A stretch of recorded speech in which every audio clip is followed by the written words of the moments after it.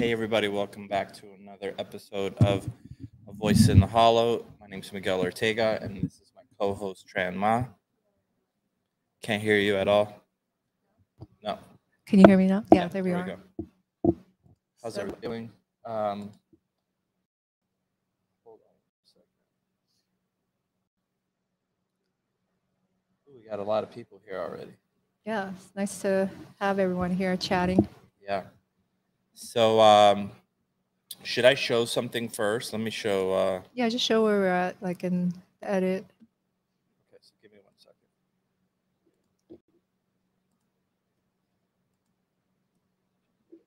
Let me just let this render real quick, and I'll show you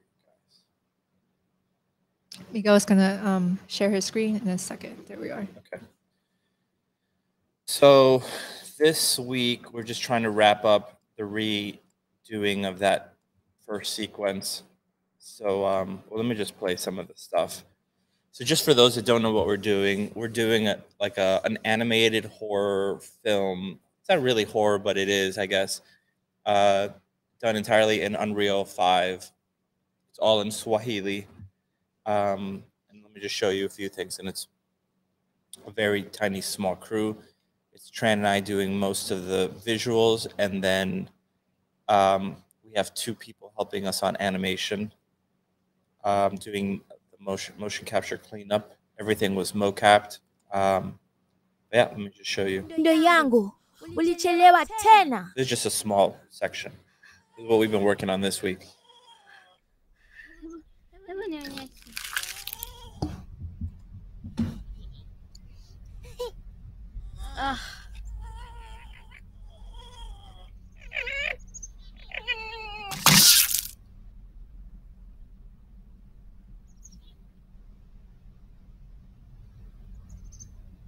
So this is something we worked on.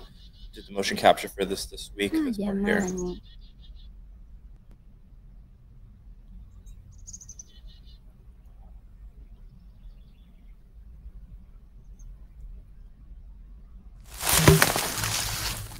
Nitakuwa nimeurusha kwa nguvu sana. Siuoni kweli. So you're going to see one shot here that's going to be in black and white. It's because we don't have it finished yet. Next shot.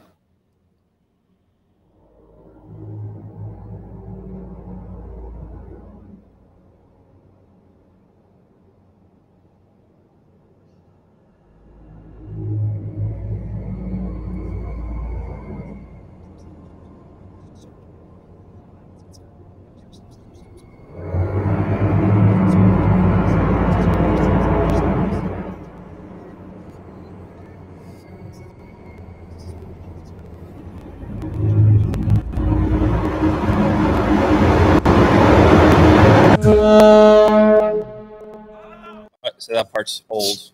But yeah, so that's what we've been doing. So this has completely been redone. Just to show you like what this looked like before. Not that. Everything here has been redone except for the animation. But you can see this looked pretty crappy before.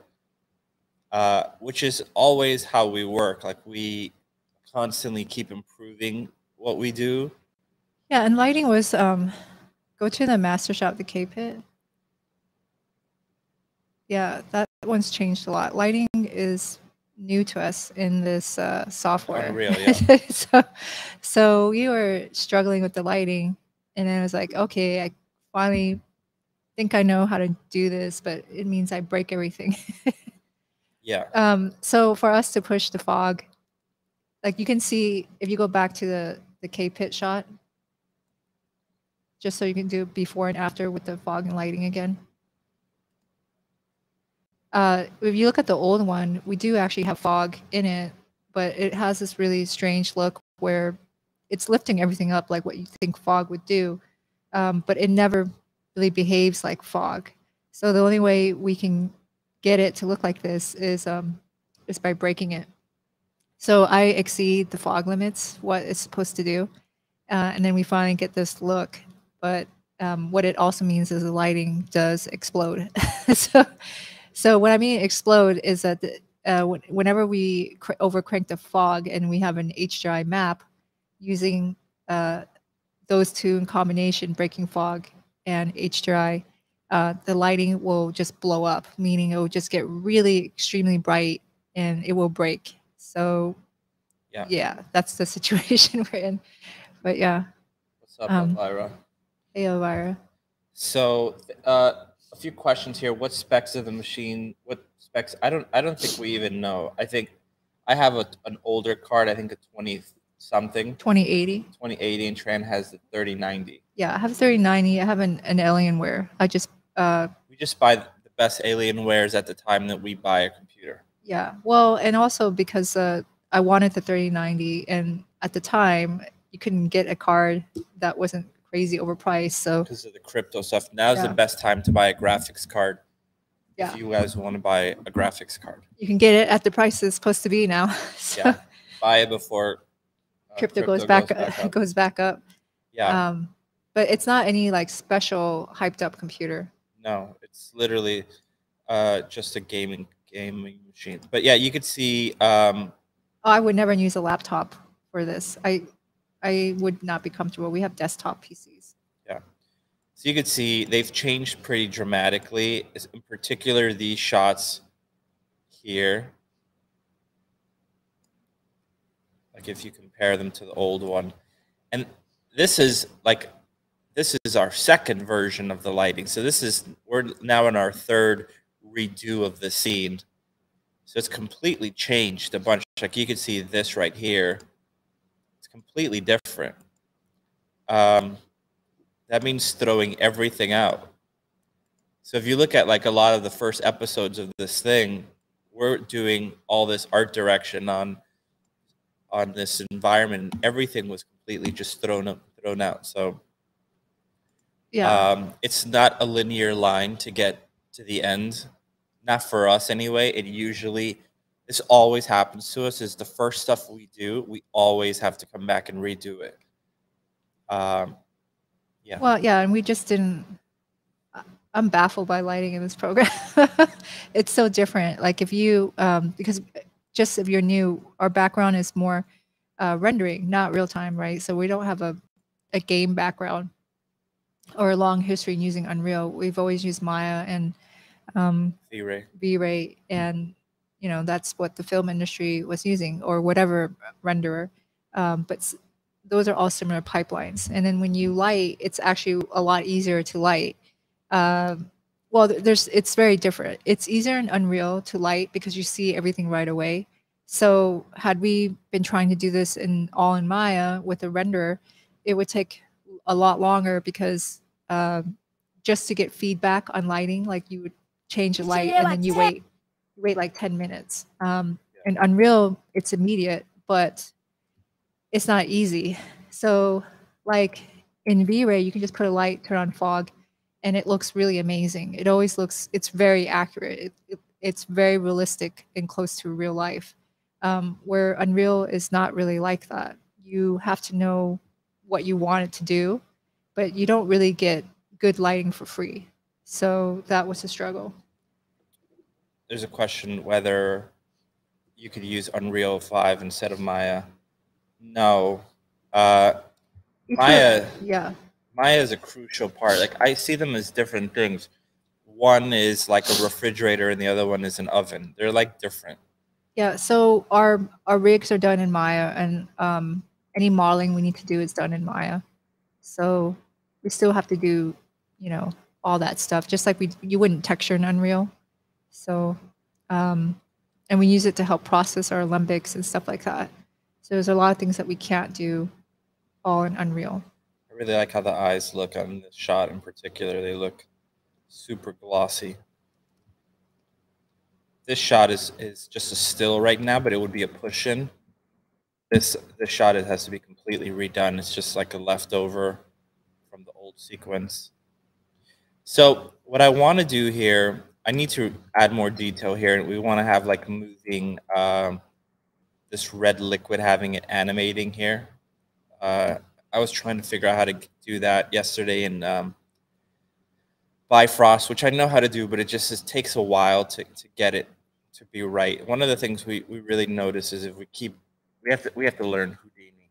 I think it's yeah, I think so too. We have to learn Houdini. It's becoming more and more obvious. But anyway, we have to up-res this.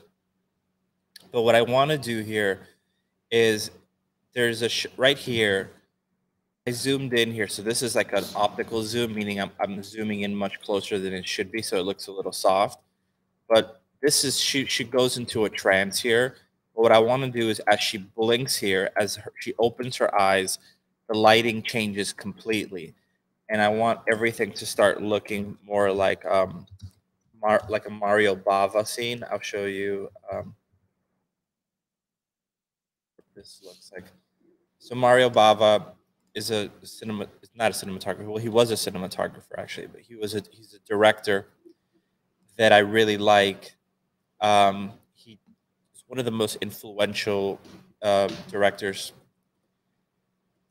and his use of lighting is just incredible. Really theatrical, right? Very over the top. But I've always loved his use of color. Everyone rips him off now.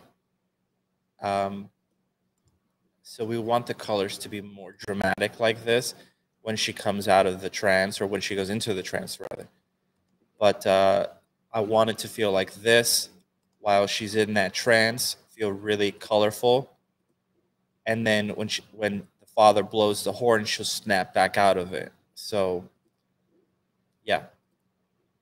So that's the plan here. We actually did some mocap where she goes like into a hardcore like possession here. I think this might be it here. Yeah, like this. You can see we recorded this week, and it was just too much. Yeah, it was over the top, I think. Yeah, yeah, so we decided not to use it. Actually, we'll show you guys. We were recording this.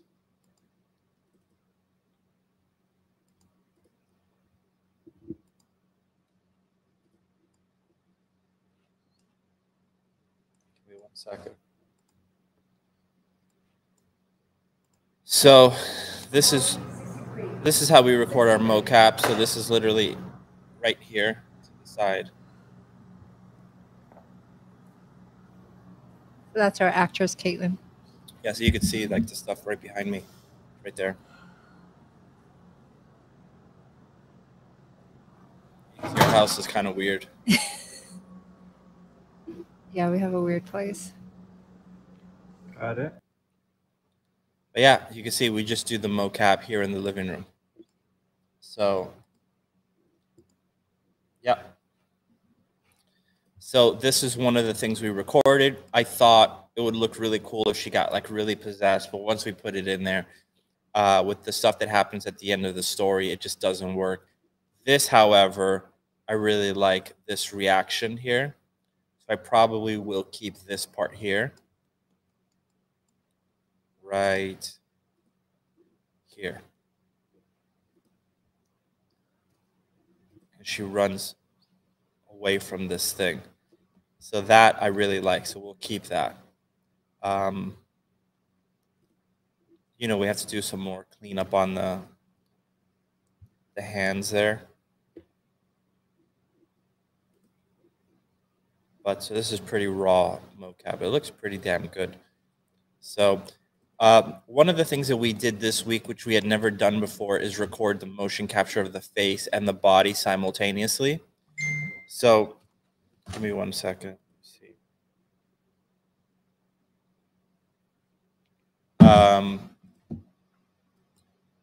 So we'd never done that. We always separated the two, and most of it has to do with the fact that since this is in Swahili, our cast is in Tanzania, so we can't record their faces and the mocap together.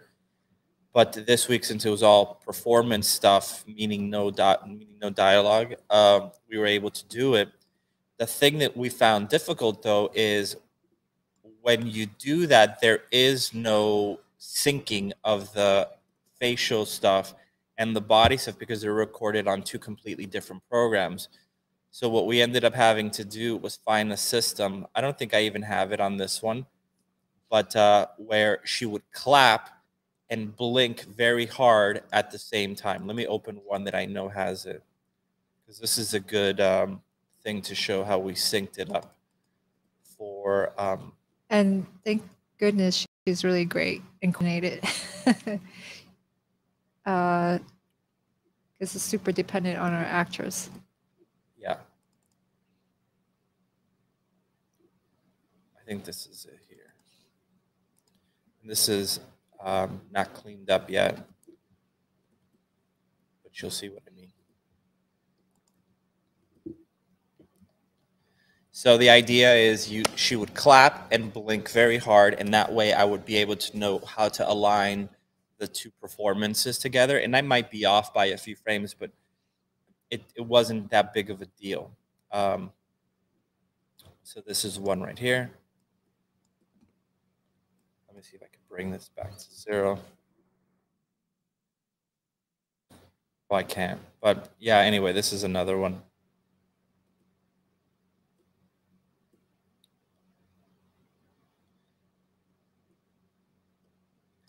But yeah, anyway, that's what we had to do. I don't have a scene file with it, and it will take too long for me to find it. But yeah, that's what we did this week. 20.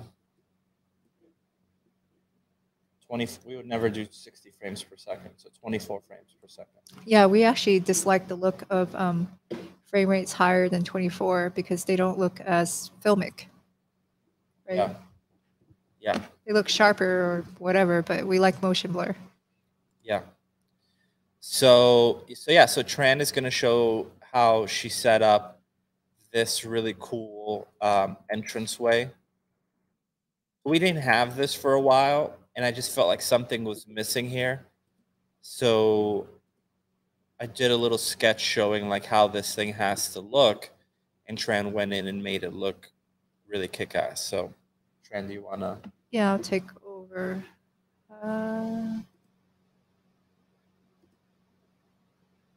Okay. Well, I took over the whole screen. That's fine.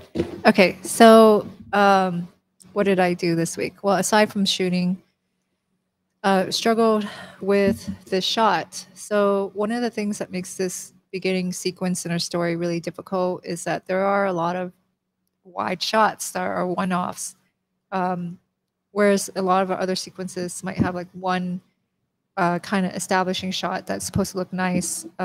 This sequence in particular has multiple shots, which makes it really hard because that's like a lot of work to try to figure out each shot. And then what we did here is we had these trees as part of our design. So I'm going to go over that, but I just want to show you what I was working on, which is this one here. It's not an animated shot yet. And then I was also trying to reload this sequence here, which is going to take a moment. I'll just skip over. Oh, let's see, maybe it's coming in. Anytime I load a sequence that has an Alembic file in it, it is slow. Yeah, Alembics need some help. Some help in Unreal still. Yeah, so that shot that Miguel had grayed out, I started framing it for lighting, but there are problems with the performance a little bit.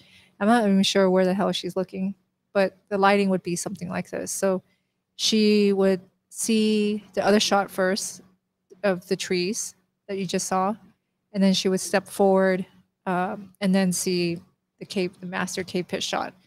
So at least if I have some lighting blocked out here, we'll probably replace this performance, but that will probably help move some things along. So that's what I have here. Now, the tree, and this is one of the trees. This is probably the most hero tree, was created in SpeedTree. And I've talked about SpeedTree, but I've never really demoed it. So I think today I'll just kind of show you how you can customize your own trees. I made quite a few trees for this project, and I threw most of them away because they didn't really work. I was experimenting with different styles, and now we kind of sort of went back to a more naturalistic style, but it's still obviously not very natural because, you know, what tree is shaped like this? Question here is this project, A Two-Man Army.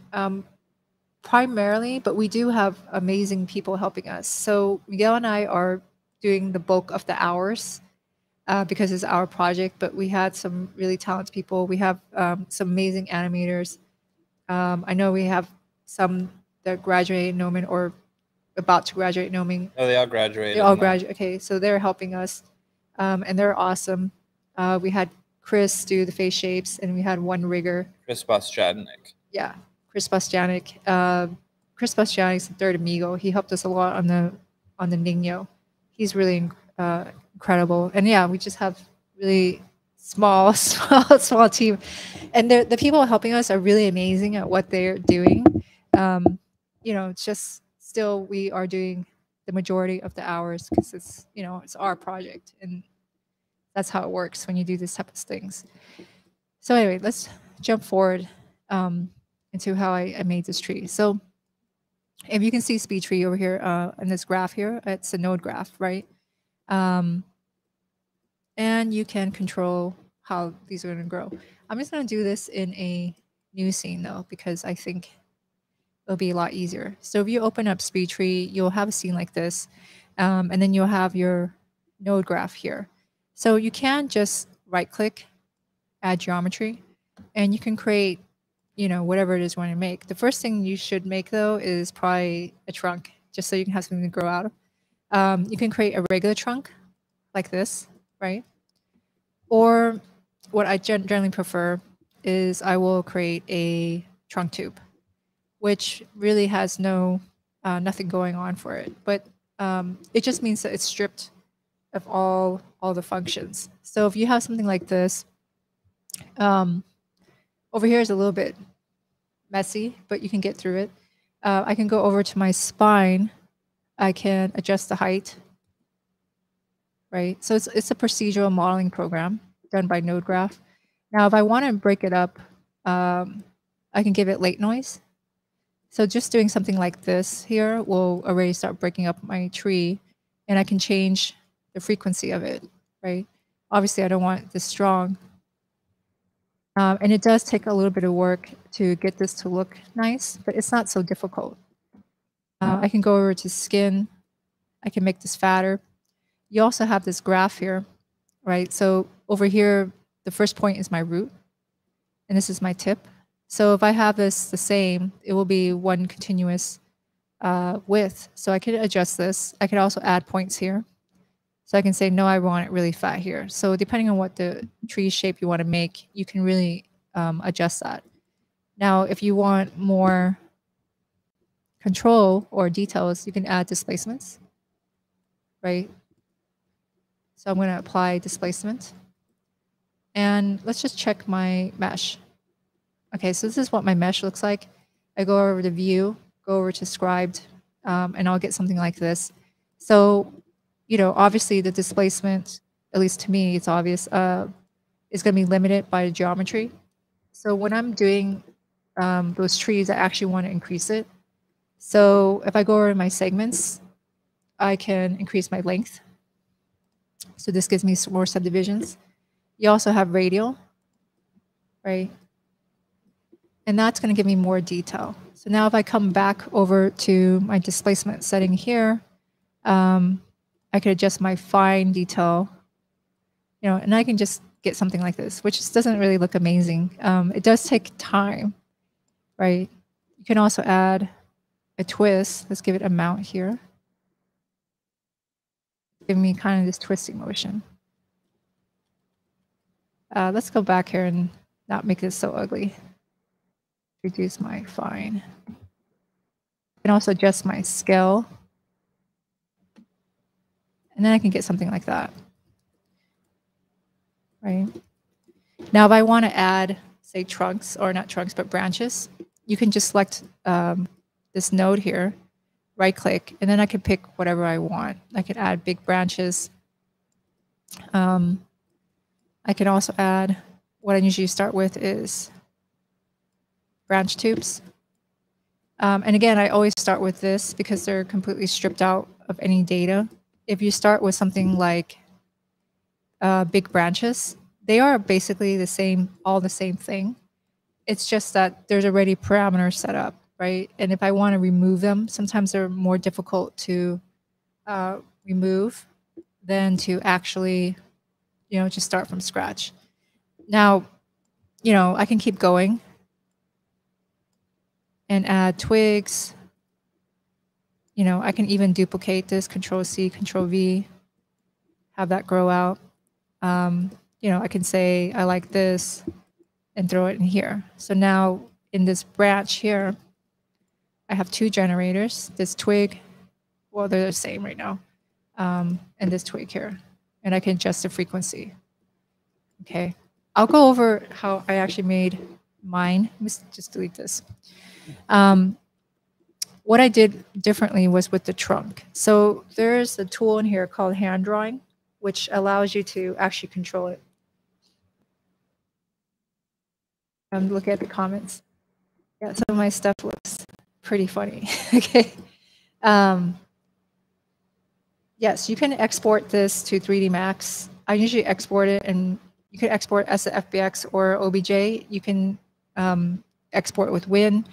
If you get the SpeedTree version of Unreal, you can export it directly into Unreal with Win animation. And I covered that not last week, but a couple weeks before. Now, in order for me to actually, let me move forward, get this here, what I did was a different tool. It's called hand drawing. This one's a little funky. So I will say one thing, this tool is amazing. It's a little bit clunky though, and you just have to be patient with it. Now, if I hold my mouse over here and I hold down the space bar, and then I left click while I have mouse down and I drag up, I'll get something like this. And now you see this says trunk, except that it has a hand icon. So this is a different mode than if I go in and I reach into here and say trunk tube and all that stuff. These are not hand drawn. I mean, you could access hand drawn like this, but this is how I do it. Now, let's say I want to change this. I can do a couple of things. I have to hold spacebar down, and I hover over it, and I see this diamond. And if I drag this diamond, I can actually draw this, right? I don't really like doing it this way because my hand's not very steady. So I usually get too many wobbles and too many points, and I want to change my mind. So you can do this. The technique is up to you. And let's say you want to edit it after the point. You can move these points like this. Okay, and I can change it. Now, I don't like doing that. This is what I like to do. Is I'll usually just go, okay, let's say I want to make that C-shaped tree. I know my N is over here. If I have a point active and I click on it, this window over here changes properties, and it says I can add, this says add control point. I could add before, after. I'm going to add before, and it gives me a point here. And then I can take this and I can adjust this. And it also comes with this curve. So I can adjust all this here and this here, and it gives me that shape. And then here, let's point this down, and it's pointing a little weird, so I can adjust the shape. So my tree over here was basically made, if you go over here, with just a couple points. Get crashed. Okay, I'm just going to ignore that one. It's kind of a heavy tree because all the stuff I put on top of it afterward. So I just quickly got out of it because, yeah, I don't think you guys want to see it frozen. Okay, so now I have a shape like this. Now I can go back here to my generators and my attributes. And the one that I use the most is spine or skin. So skin usually handles properties such as width. I have my radius here, right? So I can make this fatter, but I do want my tip to be more narrow. So again, this is my root always over here, and this is my tip. So let's just say I want to do something like that. Now, I did probably, add a few points like this. If I double click a point, it turns into a curve like that. So this was just to give it some breakup. Okay. And then what I also did here is it went under spine. So spine would usually control length properties, and it would also control some of the noise I can get in here. So I'm applying some noise. The frequency is high. So I'm going to change that. And then I'm going to reduce the strength. I also have this graph here where it's saying not to add a lot of noise at the root and a bunch at the tip. So I can kind of make it more even. And I do want to, just so that I can get more breakup. And I don't want it to be this strong. I just want it not to be perfect. Okay. Now the other problem I'm probably having is just the wireframe is not detailed enough to support all the things I want to do. So I'll go over to segments again, give it more cuts and a little bit more on the radial, which is the circumference of it. And then I think that's enough. And let's just go back to my spine. I'm going to try not to make this ugly as best as I can. Let's go over to displacement. Usually when I try to demonstrate, I'm talking, turns out kind of ugly. So let's give it this. And I can twist this a little bit. So I did give it a twist. So it feels like the tree is twisting around. And again here. Let's adjust this. And let's not apply so much towards the tip of my tree because it looks really twisted. And I think I'm going to go back to skin here. I could delete these points and let the tree just really taper. Okay, so now I kind of have my hook tree. I can always go back here. After I apply the noise, it kind of changes it, which is what I want so that it's not so perfect, right? Now let's say I want to add texture.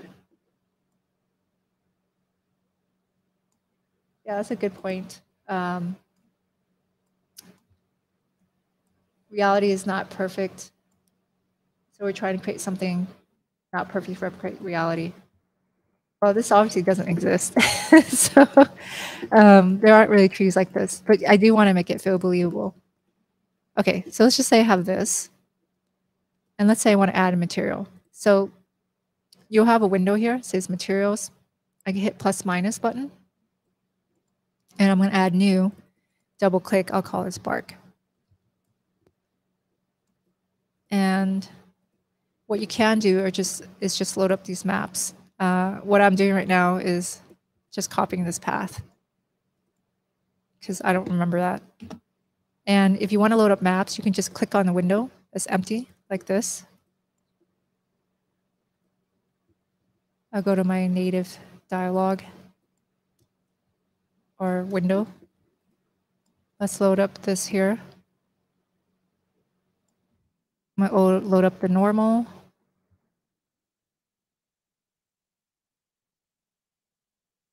Okay. And I think I'll just leave the others alone.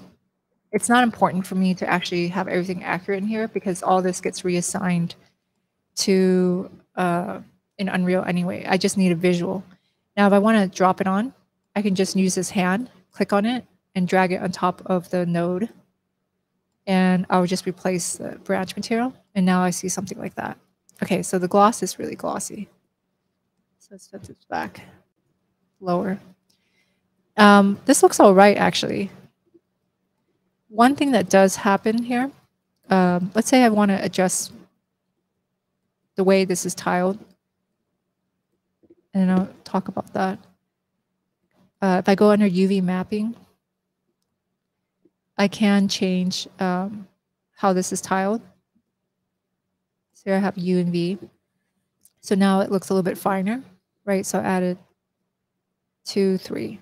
Now, let's say I want this level, and it actually looks okay.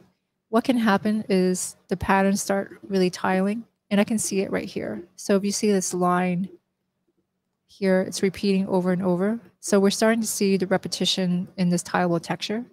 So this is a mega scan texture, and this is just a sample, and it's tileable, so there's no seams. You can get around this by doing a couple of things. This is what I do. I tend to twist my UVs. So by twisting it, it will twirl it, and it kind of hides it a little bit, right? Now, this works with my tree because it's kind of twisted anyway. So you have to be kind of careful with any tree that is not supposed to be twisted, and don't over twist it. You know, and I could twist it the other direction, which I think will look a little bit better. Okay, so now I'm getting this twisted type of texture. If I really wanted this tree to be really hero or really close up like this, I'd probably, you know, you'd probably have to bring this into ZBrush. So you could just do a tree like this and bring it into ZBrush and sculpt on top of it afterward. I still think it's easier than doing it all from scratch in any modeling program. Now I'm going to right click here, and this time I'm going to add branch tubes. Okay, so I put the branch tubes on, and they look really funny because they, you know, look like this. So let's fix a couple of things. Let's go under spine where the length is, and I'm going to bring this down. Okay.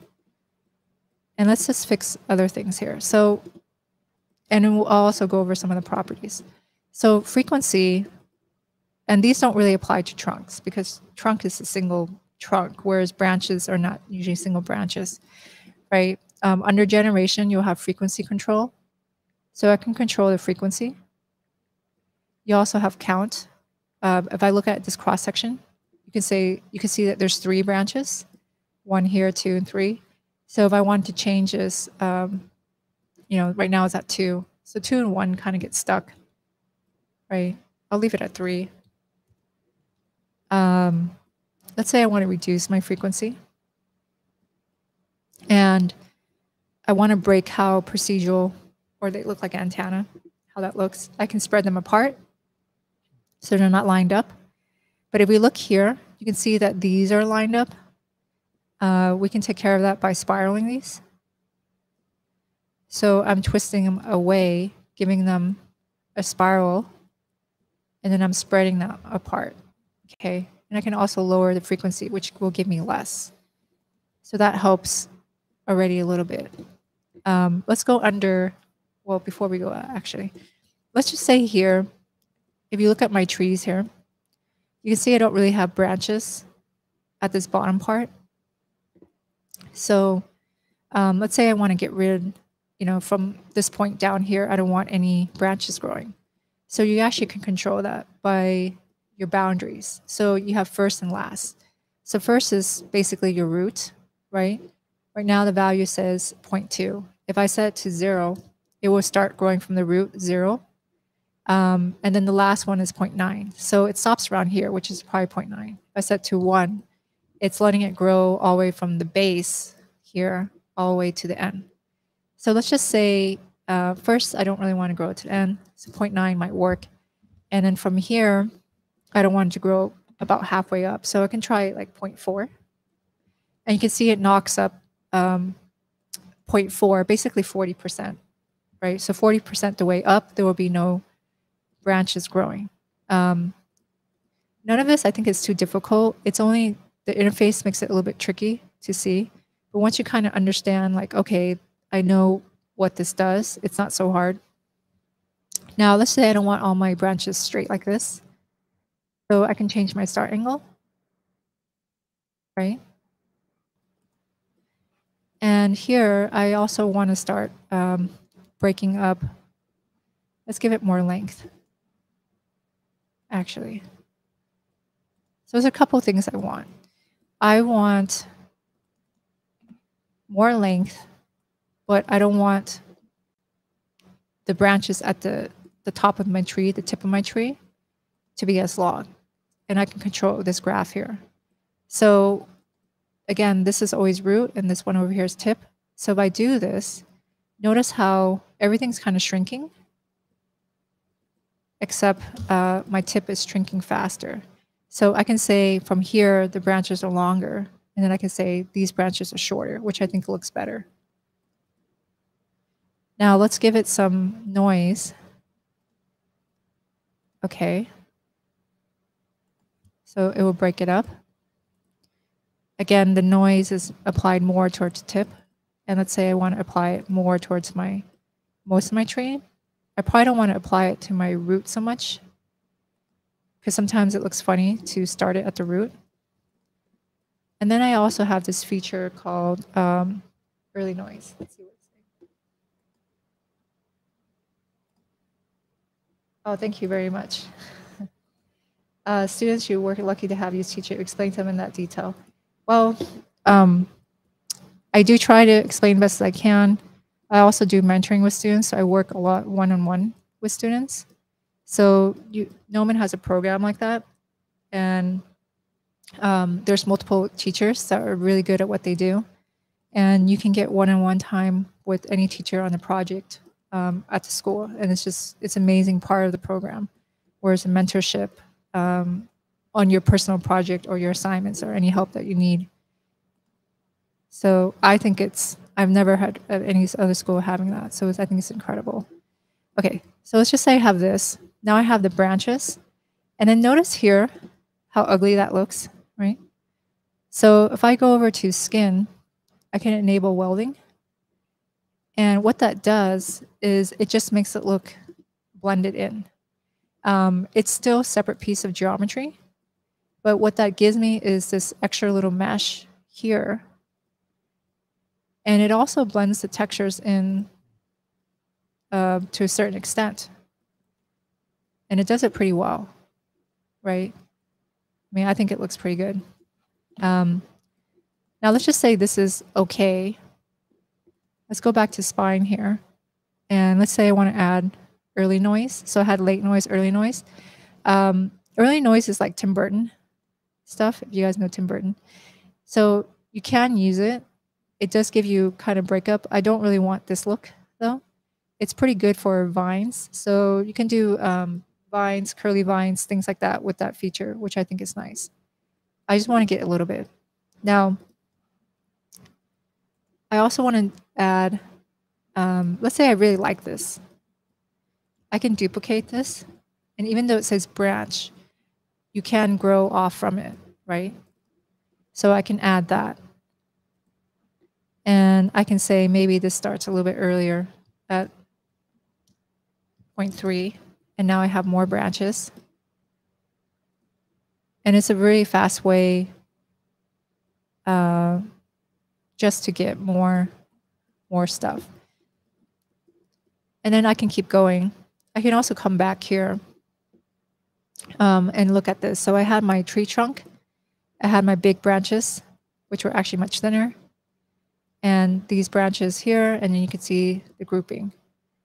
And these are all just like noise until you get thinner and thinner and thinner. I could borrow one. I could copy this from another file, and I can paste it here. At least I thought I copied it. Control C.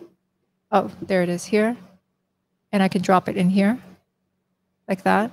And again, these are the same thing. They just basically have different lengths and noises applied to that. Let's come back to this one where it's fat. And I can reduce the width. Say something like that. Now, I'm going to introduce something else that is going to make this more interesting. Let's just copy this and paste that. Actually, this is looking ugly.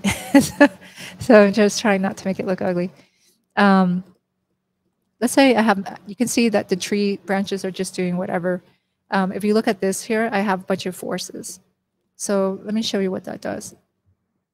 So let's just say I want my branches to kind of follow this arc.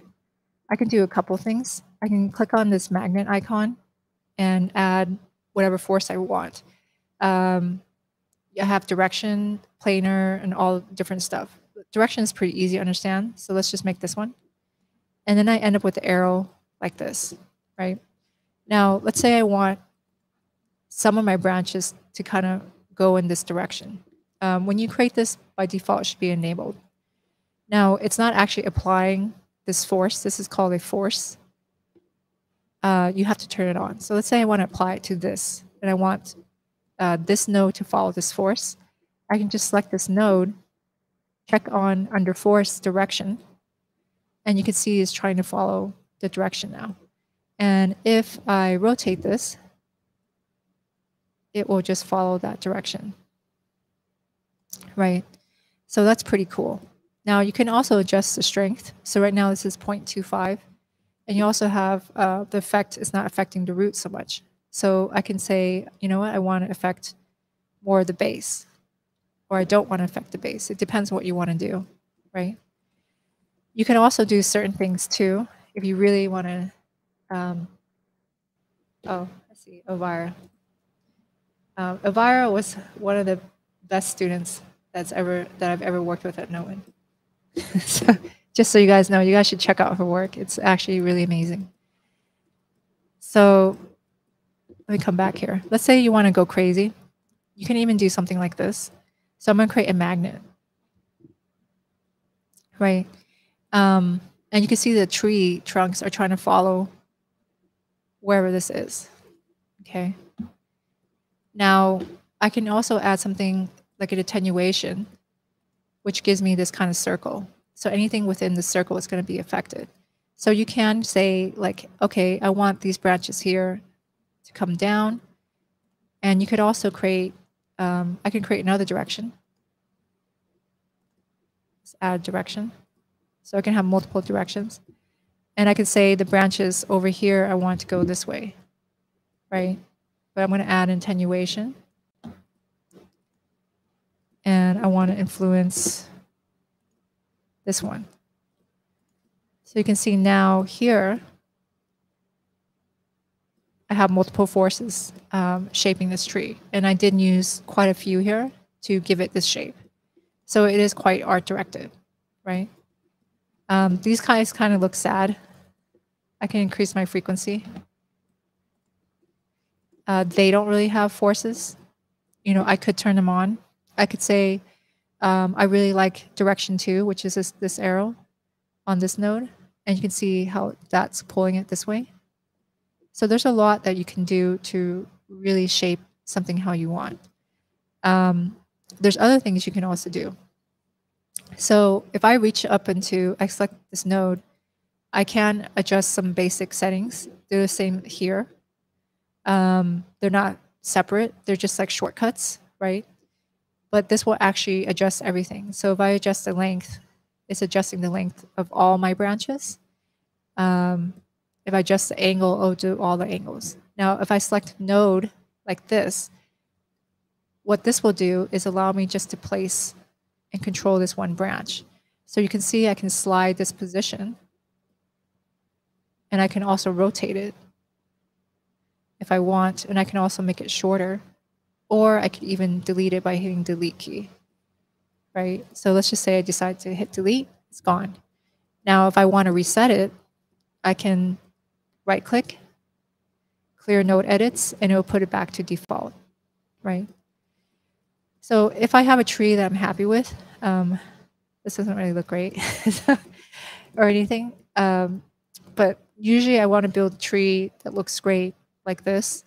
And let's say I want to make variations. What I can do is find the random button. And again, the hardest thing to do is to search this menu, but you just have to get used to it. Now I can hit randomize, and it will just give me variation. The randomize won't work on this hand-drawn trunk because it's hand-drawn. Let's see. Let me check the thing.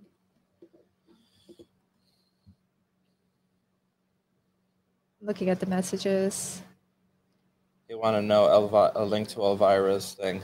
Oh, let me plug that in. Okay, hold on. Let me see.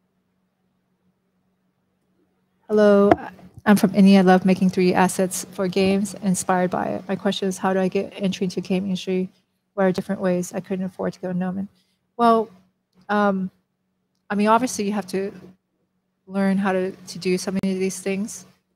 If you can't afford the whole program, there are online resources. As a teacher, I have a subscription to the Gnomon workshop, which I actually do watch.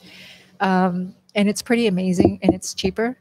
And some of the teachers actually have workshop videos on there. And I'm not trying to plug, but that's the resource I use. And it's really good. And I'm already a professional. And, you know, I think the information there is pretty incredible. And it's all professional and by high-end people. So I kind of recommend that as a much cheaper alternative. And just really building your portfolio. Even if you can't afford that, there are tutorials on YouTube that you can use. But the main thing is just to build a portfolio that looks good, right? Because they want to see examples of your work. And let me pull up, hold on. Elvira's piece or her art station. You guys should really see her work. Oh, you finished that piece, Elvira. Let me paste it here. So Elvira went to Gnomon, and we had her as a student. And this is one of my all-time most favorite pieces that I've ever seen come out of this school. It won grand prize on Gnomon Best of Term. Very, very like worthy of that award. One of the most beautiful pieces. And I didn't see this one yet. This one turned out really beautiful. Yeah. So what I teach at Gnomon is not what I'm teaching you today. That is just something on the side. What I teach are one of the texture classes that deals with portrait. And this is one of the pieces that she started and then completed later. Yeah, it's pretty incredible. Hey, Ricardo. So you guys should also check out Ricardo's work. He's also pretty amazing. I don't want to just sit here and plug all the stuff, but Ricardo is a stellar artist, and he's pretty kick-ass too. I'm proud of them. They're, you know, just amazing, and it's not nonsense. If you guys look yourself up, look at the work, you'll see what I mean. So, yeah. Anyway, so this is how we can get a tree, and this is how you can shape it, right? And then again, once I have my first tree, and I get my first tree looking real nice, it's not so hard to create other variations. I can go back in here and, you know, adjust them. You can see how this is just a much better way of doing it than polymodeling it, right? It gives me all kinds of variety and diversity. Thanks, Elvira. Anyway, want to show anything, Miguel? Yeah. Let me jump over to my Unreal scene. And then what I'm going to do is I'm going to save. So let me get out of here.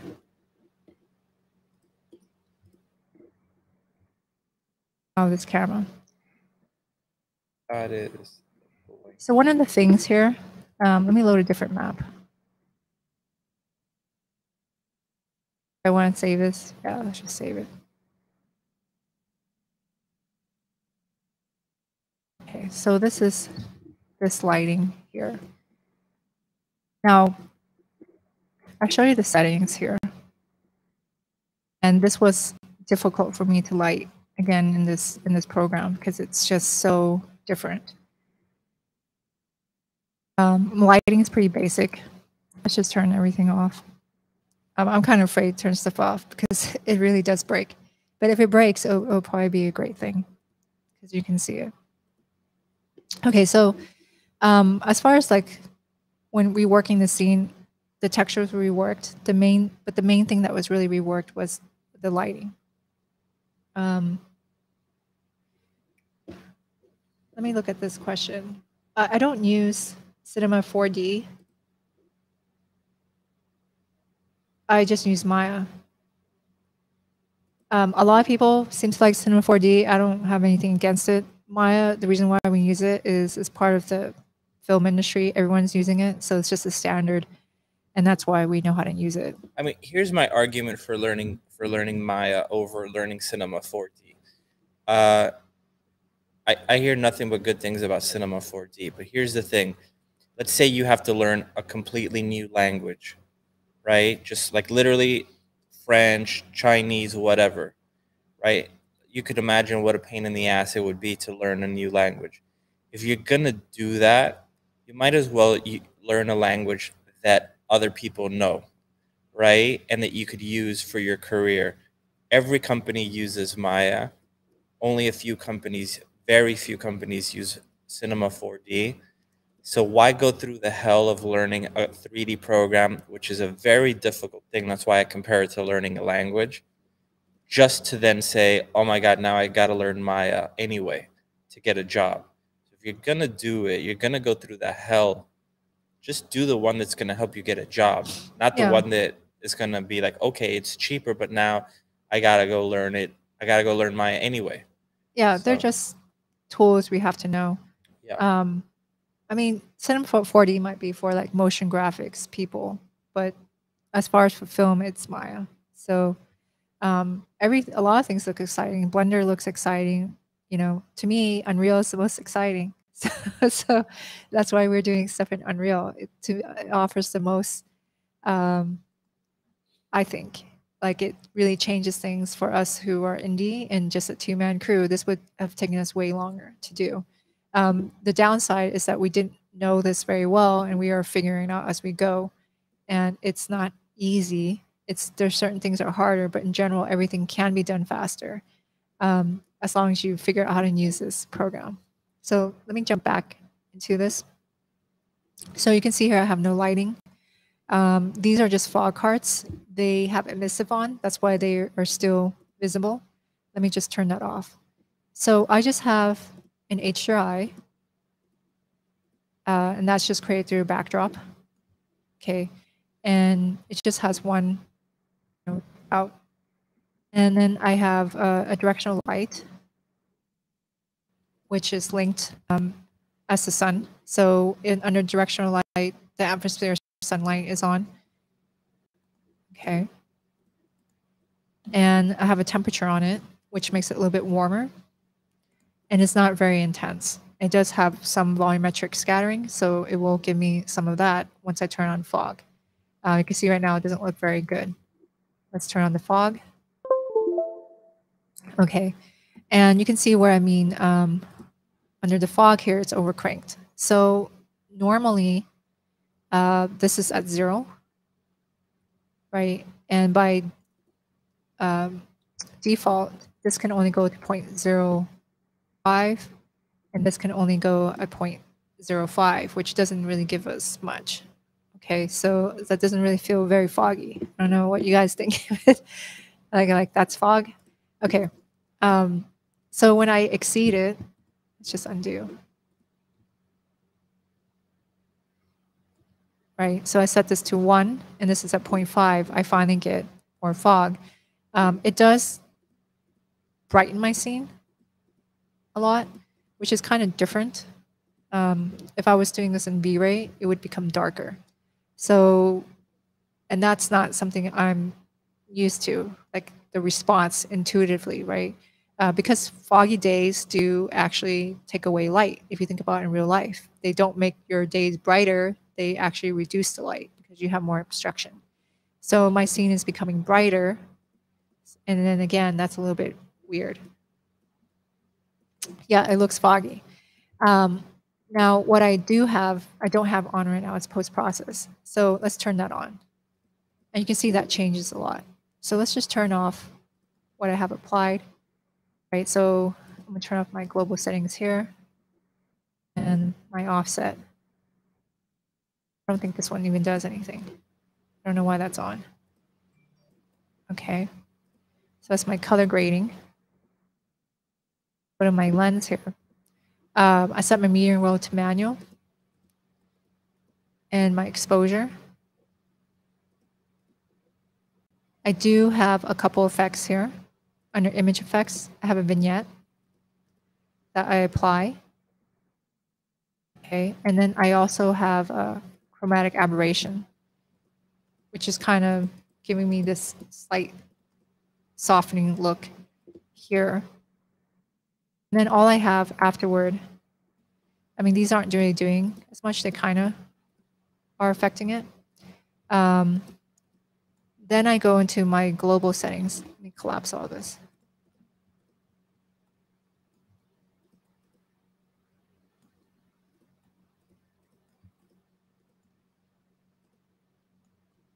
Here, I have my saturation, which kicks it up. Let's just turn it off. I bring down my gamma, and I give it a contrast. Then my saturation kicks in. And what we're doing to all our look is I have in the shadows an offset, which is making it slightly more red. So on the offset, it's a very low value.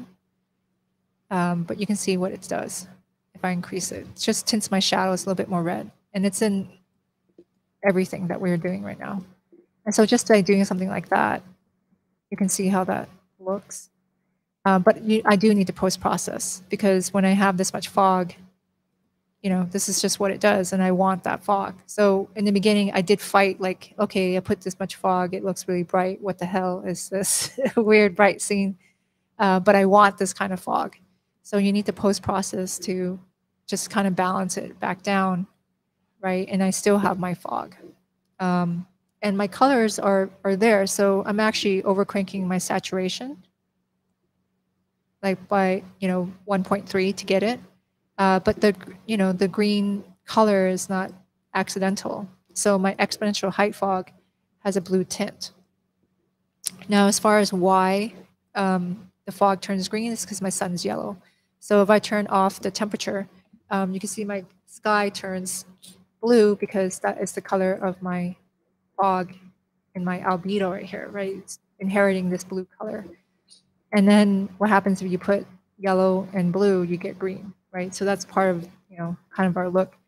I can balance it. I can say I want it to be a little bit cooler. So as it's cooler, it goes back to being a cooler sun, and then it makes my fog in my sky not as green. If I make it warmer, well, it'll kind of overpower everything. But it is a fast way to get different looks. Let's see.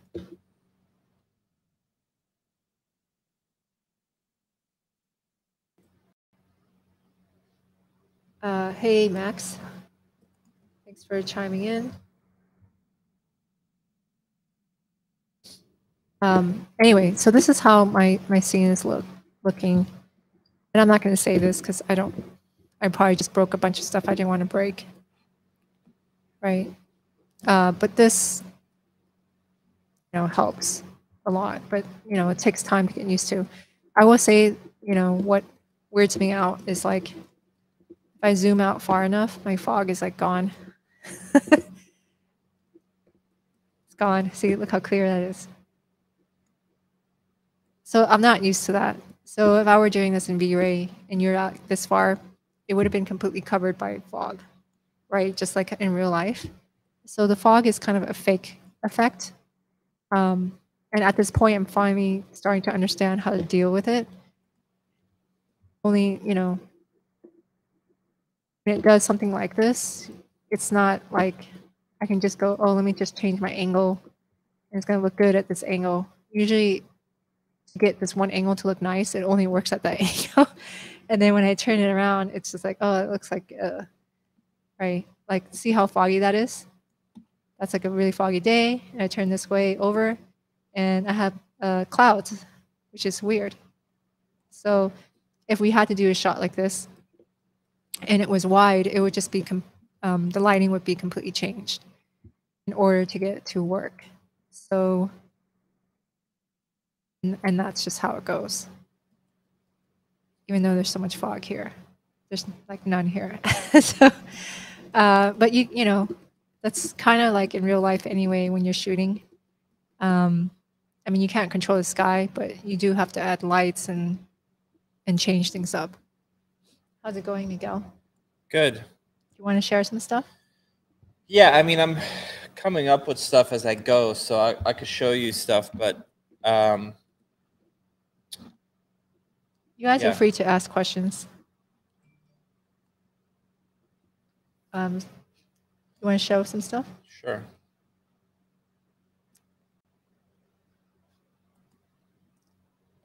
So, like I was saying earlier, one of the things we wanted to suggest is that she's going into a trance. So, I mean, it's kind of clear when her eyes roll back, and then she starts lifting her leg as if she's about to fall into the hole. But I wanted to have something visual to show you that earlier on. So going back to the Mario Baba thing, I was kind of neat. Yeah, I was thinking about doing something like that, where on the blink it cuts to a completely different color palette. But right now, I kind of like that. How did you do that? Just by coloring? I just hit all the other lights and I just started from nothing. I rendered them as two separate shots. They're just edited as one. I like the color. It's very clearly like she's in some different world. Yeah. There's a question here. Can I use World Creator Mesh to Unreal? Probably could. Well, yeah, the K-Pit scene that I was showing. It's Gaia. Oops, I'm sorry, I didn't mean to take over. You can take over. No, I don't want to take over. It's your turn. The K-Pit mesh I was showing was Miguel made in Gaia. So you can get anything in there as long as you can export as some kind of OBJ or FBX. Yeah. So right now I'm just trying to come up with a look for this thing.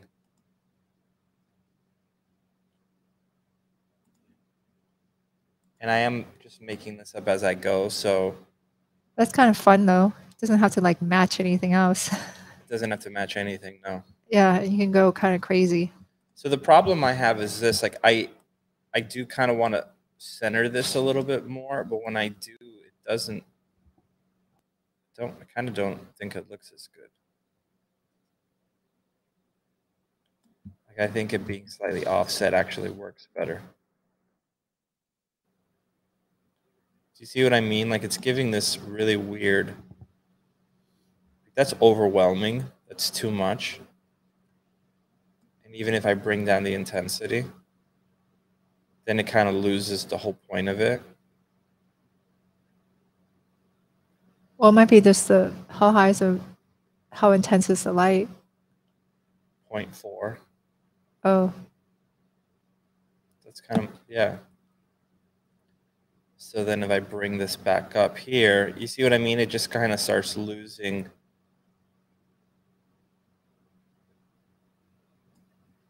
Can you, is that directional light? Yeah. Well, that's why I'm kind of thinking that the best way is to not use that. Just ignore that and just light it with whatever. Like whatever. Well, it could work because it, you know, his lighting is like very stagey. Yeah. So maybe putting something like this. Duplicating this one.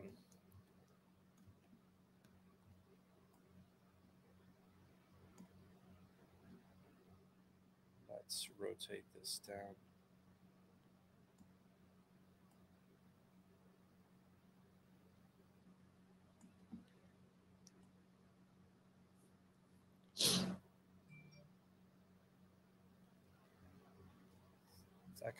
It's kind of cool.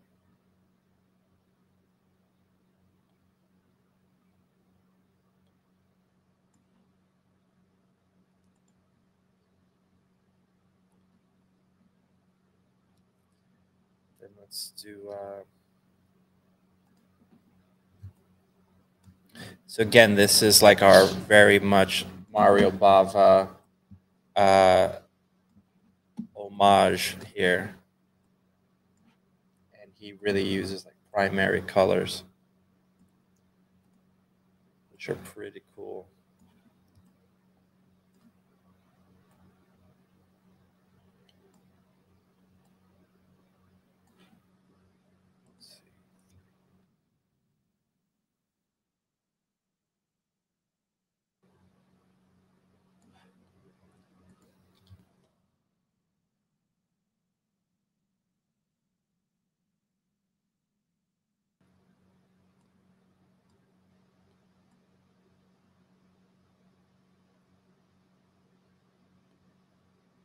None of this might make it, right? So we're just literally just coming up with something as we go. This might make it in, this might not make it in. We are experimenting. You should put like the aspect ratio.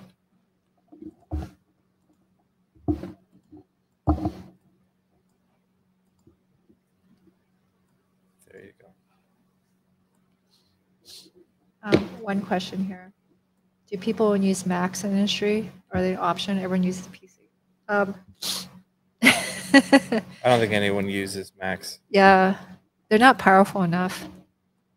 Like, not only that, they just don't always have the full support. Like, I know on like Unreal 5 is DirectX 12 now, and used to support 11, but now it's just 12. And I was on the forum like a month ago or whatever, someone complaining that Macs don't support DirectX 12. I don't know if that's changed, but they couldn't use Unreal 5 on their Mac because of that. I like Macs are for surfing the internet and for buying your mom because she always gets viruses. That's what Macs are for. They're just not powerful enough. I don't know like how strong their graphics cards are, but you need a really strong graphics card for a lot of programs nowadays. Like you need one for Unreal, you need for any kind of texturing software, basically any texturing software that you're ever going to use. I'm sure you're going to need it for a bunch of other stuff. So I like Apple products though, so I'm not against them, but I wouldn't ever work on one. I think I would cry. Yeah.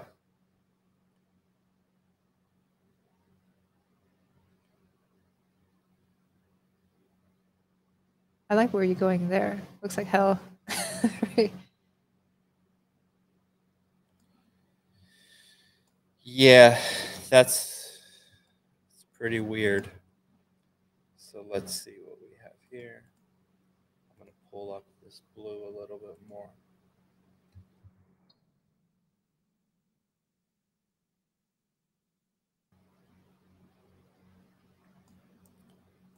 I'll save this just in case. Not just in case. We basically crash every 5 minutes. Yeah. I don't know if it's the version of Unreal that we have, but holy moly. It saves when you crash too. So that's usually the worst. It like primarily crashes when you save. Yeah. Did you show Mario Bava's lighting examples? I'll pull up. I can pull it. So Mario Bava, he's an Italian director. He started as a cinematographer though, and he transitioned over to directing. And he's Italian. That's not obvious by the name Mario Bava. And he created a few movies that are really influential. The most being like Black Sunday and Black Sabbath. Very influential to the horror genre.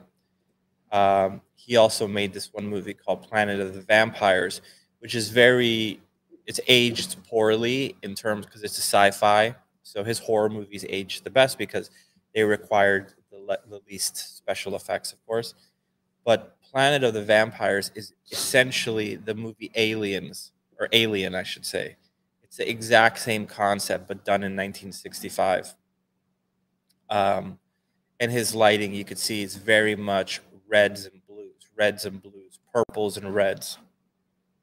And I'm a huge fan of his. I actually recently just bought a bunch of the ones that I was missing, like Baron of Blood and a few others. I forget the names. Some of the names are pretty long. But I haven't gotten them yet. But I have a bunch of his stuff. Arrow has a lot of his movies.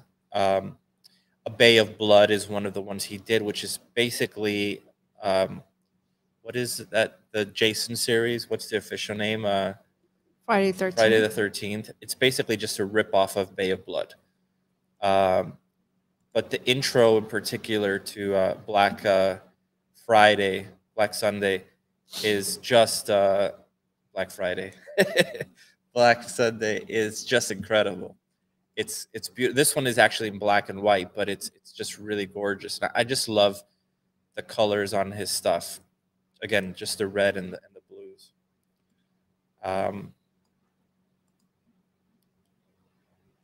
It's got this vintage Technicolor look to it that I just really love. So it's very theatrical, of course. Nowhere in the world are things lit like this, right? It's very, very theatrical, but I kind of love that about it. So if you like, Tim Burton is inspired big time for this. Crimson Peak, big time inspired by this. You could see it in the color palette, even on the poster. So pretty awesome. So I wanted something that feels more like a Mario Bava thing. And again, I'm not saying we're going to use this. This is an idea that we had last night, and we're looking into it. So the idea was to use this as a transition. So she goes from there, and boom, we cut to something much more supernatural. We would replace this, and I really like how this looks here. So, you know, I hesitate to change this because I do love that. And the horns here coming out of her head, I hope that's pretty clear. That's intentional, of course. But I think it's nice if you change it, like where you're taking it. Like I really like the this here. Well, I like where you're starting to go with it. Yeah, it's not fully there yet. If you could get it more symmetrical, it would look cool. As a whole, though.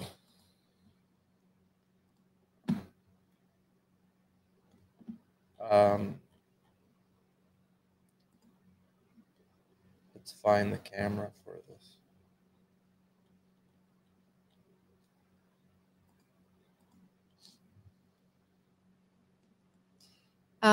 We're supposed to be done as soon as possible. So yeah, we're late. Yeah. Part of the reason why is, well, if you saw the stuff that Miguel was showing you earlier, that was our old lighting. And then as we progress forward, start getting the hang of like, okay, this is how you light in this program. Yeah. And then we looked back at old stuff, like, oh, it looks like crap. Yeah, one of the things we didn't want to do is rush this out just to hit the deadline, but it looks crappy because it doesn't serve anybody. It just looks like it doesn't look good. Congrats, you got it done fast. Yeah. So yeah. Well, it's not really a project for fun.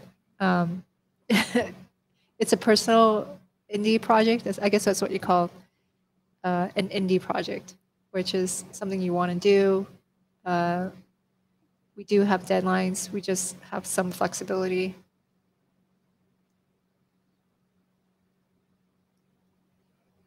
Yeah. Because most of it is not really that fun. Right? I would say it's like fun 5% of the time. It's fun when it's done. Yeah, it's only fun when you're done. But most of the time it's overwhelming and tiring, frustrating. Yeah. All right, let me find this light here. So it's not that. Are we going to show it at Gnomon? I would hope so. So, are you going to visit? We are going to show it at Gnomon. So we would try to do like an event. Oh, that's kind of neat. When you give it that hard.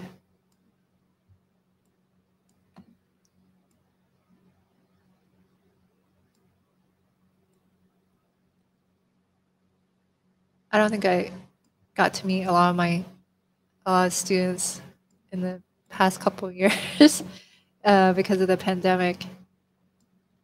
So I kind of recognize their voices, not their faces.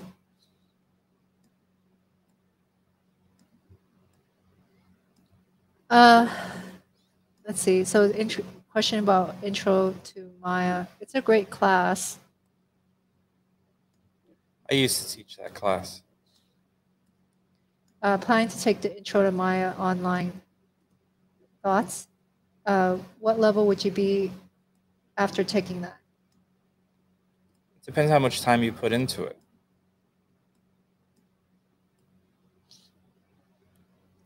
Yeah, you used to teach that class, but you don't anymore. Yeah, I don't anymore.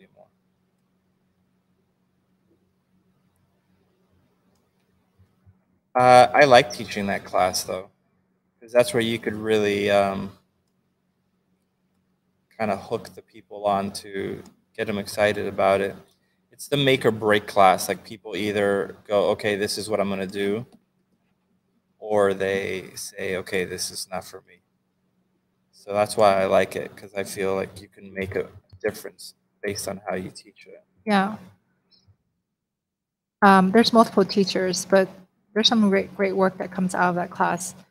I don't know the curriculum well, but I've seen some samples of work. I think you do like a scene, getting into the basics of how to, work in Maya, how to do some basic modeling. It's not super in depth. That's because it's Intro to Maya, but you get whatever you put into it. So if you work really hard in it, you will get nice results. But every Gnomon student does take that class. Yeah. Because it's obviously required. And you should take it no matter what, even if you feel like, oh, I know Maya a little bit, you should still take it. I remember when I went to Gnomon, because I was a student there. We were both students there. My first thought was like, oh, I've played around with Maya a little bit. I don't need to take this. That would have been like the worst mistake of my life, because you don't know crap, right? I didn't know crap is what I really should say, but like I thought I did, and then when you learn Unreal to Maya properly, you're like, oh my god, if you would have gotten the fundamentals wrong or missed that, it would have been a disaster. So I highly recommend everyone takes it, even if they feel like they already know Maya. Yeah, I think it's a very good foundation. That's not it. I'm new to Unreal, but for lighting, are you creating different light setups for each shot? And if so, they separate by sequencer? Yes. For the most part, yeah. So for some shots, though, if it's really dramatic, for most shots, it's like, okay, you have a scene and then you have the lighting set up. Like, say that the introduction shots where the girls are just talking, it's basically the same light, right? And then in the sequencer, you might toss the light in there and just change the rotation or the angle of the light, and that's it. And then that's just being controlled in the sequencer. For scenes that use a lot of fog, I usually just duplicate the level, because the fog will break the lighting, which means it makes it unstable and kind of wig out.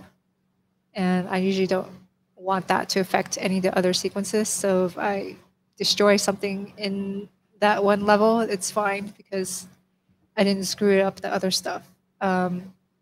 If it feels different enough, I would just duplicate the map and just have it be that shot. But all the dialogue stuff, close up on the characters, are usually all done in the same map, just changing the light slightly.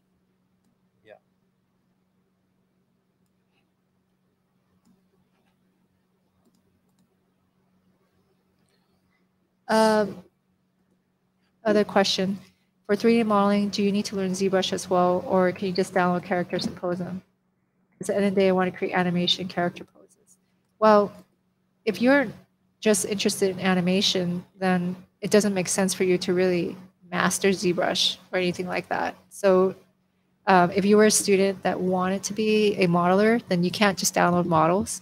But if you're someone who wants to specialize in animation, then then of course you can download models, because then your work would just be focused on animation. So it depends what you're specializing in.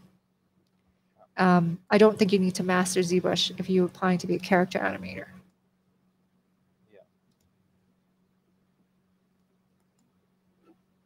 Also, you have a question, Miguel. What's the question? Also, Miguel, is there any work that you saw from students who came in without knowing nothing and were like, oh, this is good? Yeah, totally. All Yeah. the time. Yeah, there's some amazing work for incoming students that just applied. You know, sometimes they already have experience somewhere else, or it's not uncommon for Gnomon students to actually attend and have already a degree somewhere else, and they are doing their second education in Gnomon. And I don't know, talked to quite a few students like that. So, or sometimes they'll come in like really amazing background in painting, just don't know 3D very well. And then their portfolio is awesome because they are great painters already.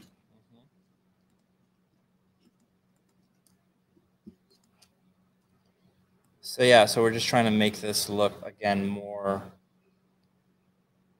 What's the word I'm looking for, Tran?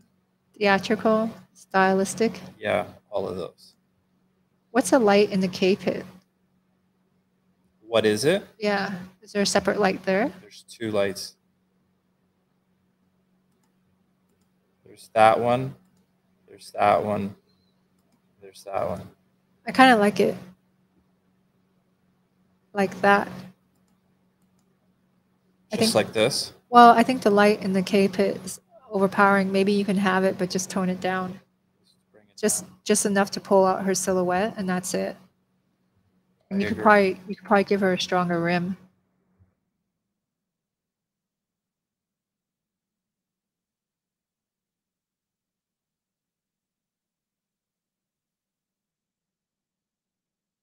You can see this is how we work all day long.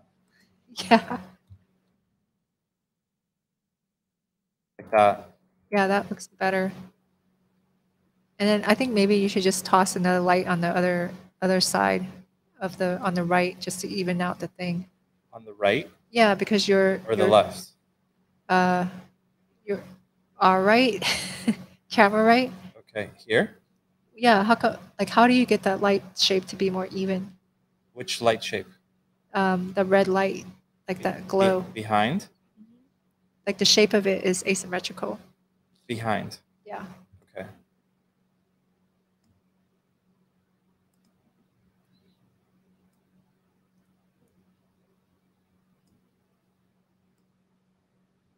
Let's get that.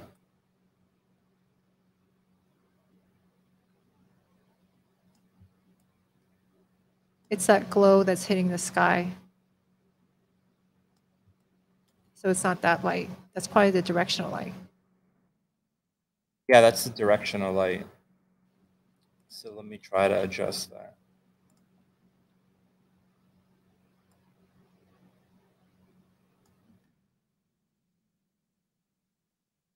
Yeah, that's better. Kind of like it where you just had it a second ago. Like that. And if you want the glow to spread, why not just bring up the volumetric scattering or something?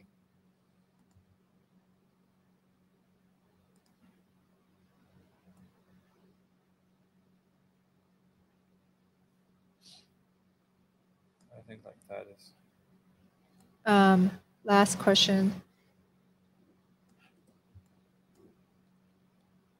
Do I work one-on-one with students? Is that online students as well, whom you're taking intro to Maya?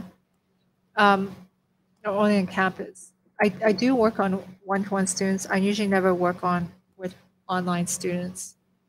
I'm not sure how that works. But I'm usually I do it all the time, one-on-one. So I teach classes, and then I do, again, mentoring.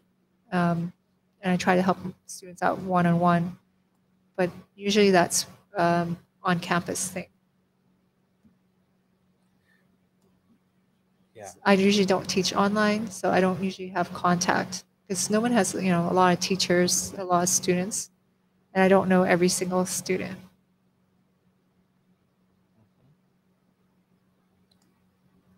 That looks nicer. Yeah.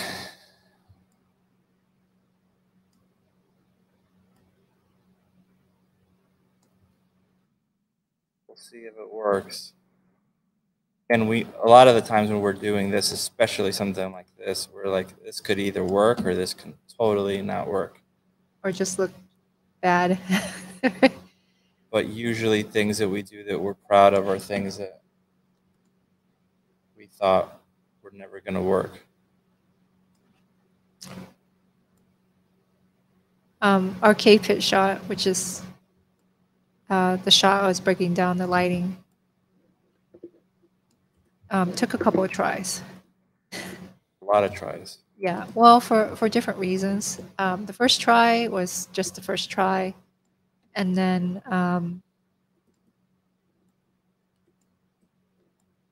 when we started, using Unreal, we didn't have the full release yet, so we kept updating. And then every time we update Unreal, it would break our lighting in our scene. So then our lighting would always have to be redone. So we were kind of redoing the lighting. Yeah, and I feel every time we redid it, it got worse and worse. Yeah, it did get worse. Actually, it totally got worse. So we kept redoing it, but kind of not because we wanted to, because we updated and the light would break. And then finally, we just said, we're not going to update anymore because we can't do this. And this last try was actually trying to relight it to look better, not just trying to fix something that broke. Yeah. Adam Lab, we totally appreciate your presence in the chat and watching the stream. So you're always more welcome to come next week and the week after. So I want to put this in the edit, even if I'm not done, just to see what it's going to look like. I agree. So first thing is save, yeah. Because this thing, like we've been saying, crashes all the time.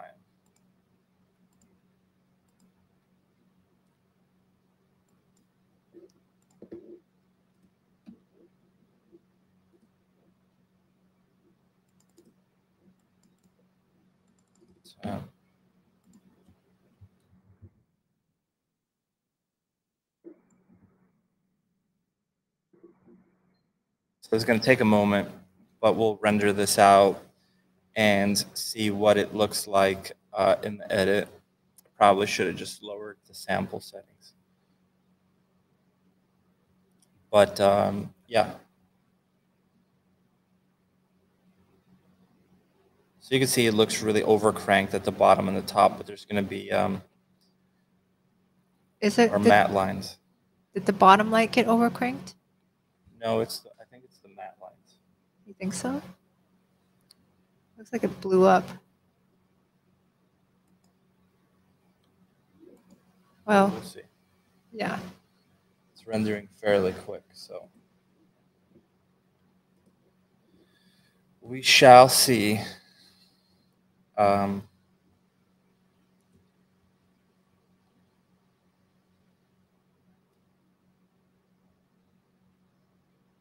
anybody has any questions, now's a good time.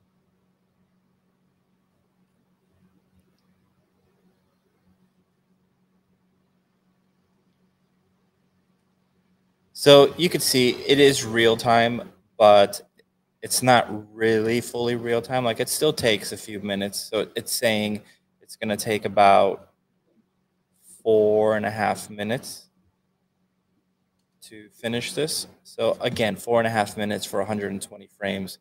To even complain about it is crazy, but it is not 100% real time. Well, you could, but then it would look crappy.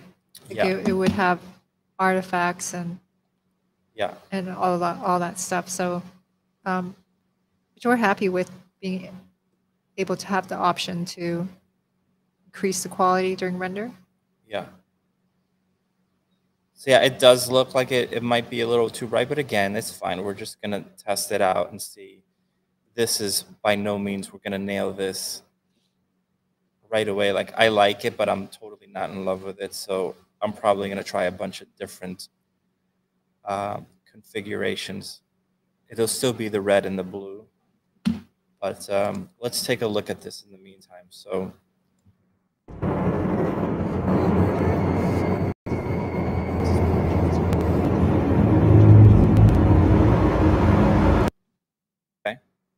And, you know, we are using a lot of red and blue in the beginning here.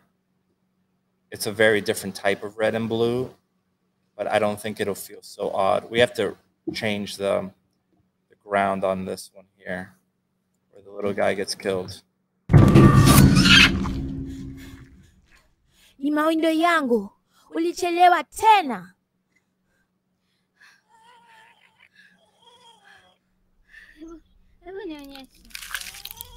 But you can see there is a lot of red and blue, so it's not so crazy to make the colors that way. It actually kind of is cool that it is those colors, because I like it. Yeah. I think it looks nice. I think we're also pretty careful about the temperature of the blue. If you notice that it's kind of more of a teal blue, and Here. then yeah, well, in general, well, not the one that I just, these are like, it's Becoming- it's Superman blue. yeah. So it's a very different blue. It's like that blue that he's using. Usually, we associate more with nighttime. I don't even know if this blue is nighttime. This No, is, but that it's not nighttime, but that temperature is Yeah, associated yeah, with yeah, yeah, nighttime, yeah. right? It's So more when subtle, yeah. it would be more subtle. So, like, we're very careful in beginning sequences not to use that temperature of blue or that hue. Obviously, not that saturated because it feels more like night. Like if you go with the city shot, it's using that temperature of blue. Yeah.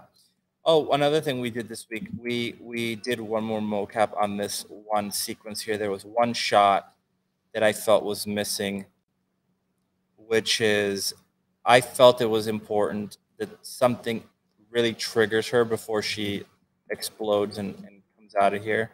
For those of you guys that have been following this part. Unastahili. Na nguvu, mimi ni chui.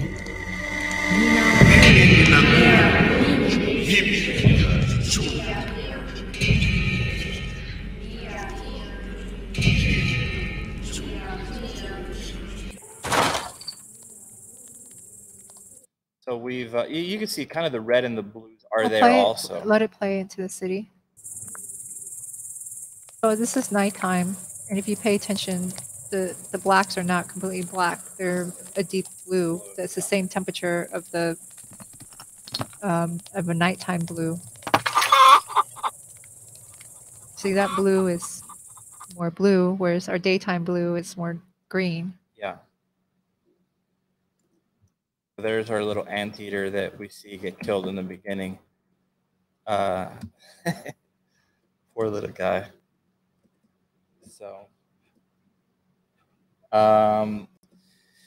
So, all right, let's see how this render's doing. So it looks like it's finished.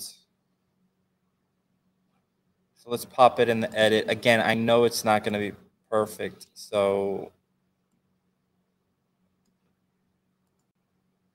so bear with us. But let's just take a look. So Bava, there it is. I do think the colors are overcranked. However, I do know that the color correction will tone that down a bit.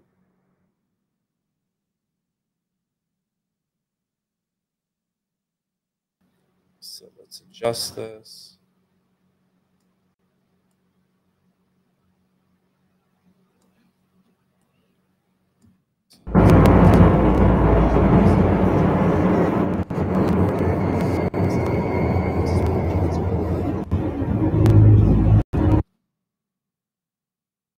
The light did get stronger, right? It did get stronger, right? Yeah. Here's another thing that you guys will notice. This is for those of you guys that are dealing with alembics. This thing drove me bananas here. But you can see that on frame 1, we get this. You're like, what the hell is going on here? Right? So one of the things I started doing is just deleting the first frame. That's not an efficient workflow if you already have like a certain edit that you're trying to match or whatever, and now you're like, oh, you have to delete one frame. One frame could make a big difference.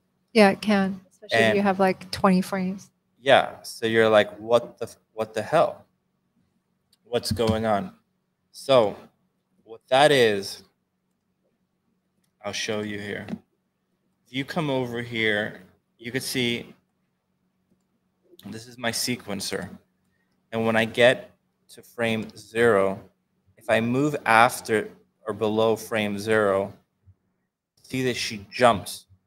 The alembics do this really stupid thing where they just they should just stay in the last frame. They get deformed. They get deformed, yeah. You can't tell in there because she just looks smaller. But sometimes, like their head shrinks and it looks like smashed in, and they just look really weird. Yeah. So that's what's causing that. What you're actually seeing there is the motion blur of her between there and there. And so all alembics do this. All alembics do this. So what you have to do, select your model. There it is. Go to your animation. Go to your properties. And under pre-roll frames, just set it to like 10. And then post frame, set it to 10. So all that's going to do is it's going to say, hey, once you get below frame 0, stick with that same frame 0, for 10 frames below that and above that. So you can see it's now snaps over here, which is frame -10. The -10 doesn't matter because frame -9 and up, it's just static, so it's going to make sure that there's no weird motion blur issues. So super important to know this because it'll avoid, it'll prevent that from happening. So, but yeah. So I have to re-render that to make sure that that's... Yeah, it's really weird. Why did that light get really strong? I'm not sure. So press the play button. That's what I was going to say, yeah. Let me turn the bars back on. Let's come over here. It's also, yeah. Okay, so your lighting broke, which is a great example of broken lighting right there. This is what happens when lighting breaks, meaning it just doesn't reflect what you see in the viewport as to what it's rendered.